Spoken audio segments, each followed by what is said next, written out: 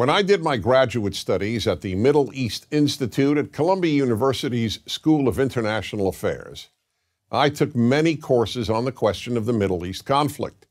Semester after semester, we studied the Middle East conflict as if it was the most complex conflict in the world, when in fact, it is probably the easiest conflict in the world to explain. It may be the hardest to solve, but it is the easiest to explain. In a nutshell, it's this. One side wants the other side dead. Israel wants to exist as a Jewish state and to live in peace. Israel also recognizes the right of Palestinians to have their own state and to live in peace. The problem, however, is that most Palestinians and many other Muslims and Arabs do not recognize the right of the Jewish state of Israel to exist. This has been true since 1947, when the United Nations voted to divide the land called Palestine into a Jewish state and an Arab state. The Jews accepted the United Nations partition, but no Arab or any other Muslim country accepted it.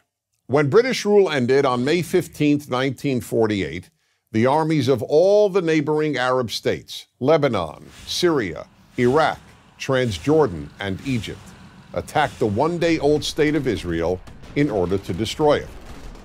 But to the world's surprise, the little Jewish state survived. Then it happened again.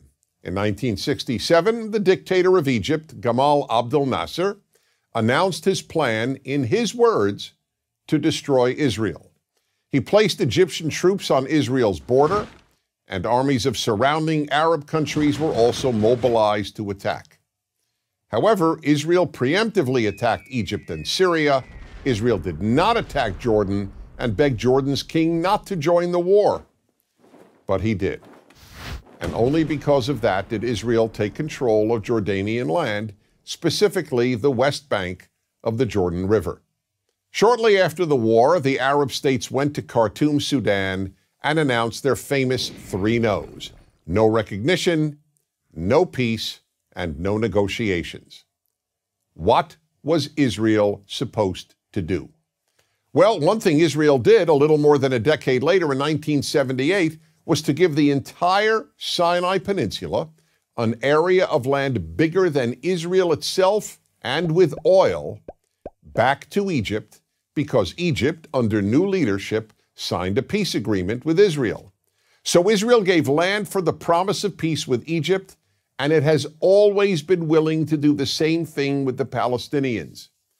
All the Palestinians have ever had to do is recognize Israel as a Jewish state and promise to live in peace with it.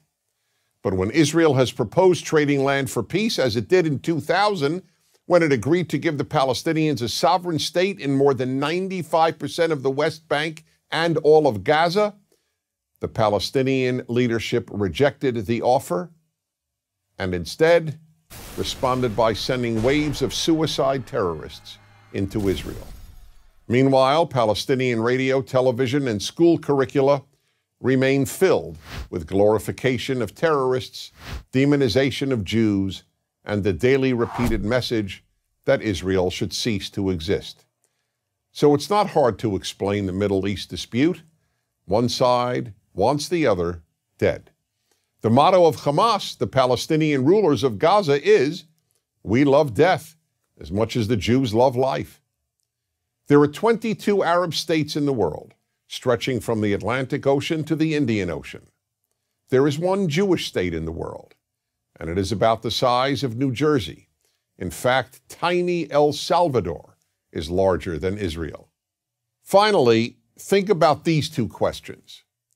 If tomorrow Israel laid down its arms and announced, "We will fight no more," what would happen? And if the Arab countries around Israel laid down their arms and announced, "We will fight no more," what would happen?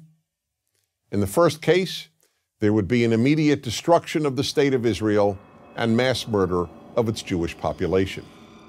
In the second case, there would be peace the next day. As I said at the outset, it is a simple problem to describe. One side wants the other dead. And if it didn't, there would be peace. Please remember this.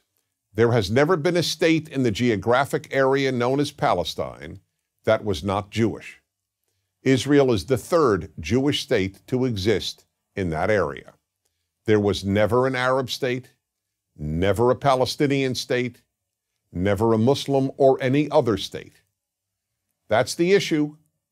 Why can't the one Jewish state the size of El Salvador be allowed to exist? That is the Middle East problem. I'm Dennis Prager.